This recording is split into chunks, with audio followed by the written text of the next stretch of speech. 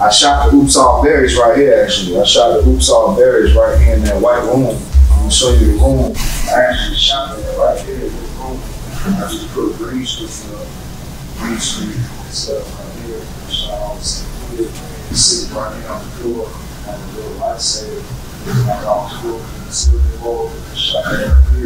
So yeah, you could do a lot. You could do a lot of shit in this film studio. Like I shot 3 Flesh and Bone, maybe 4 Flesh and Bone videos right here in this studio. We shot To the Bone, Flesh and Bone, To the Bone right here on that wall right there, on that black wall. I shot Flesh and Bones.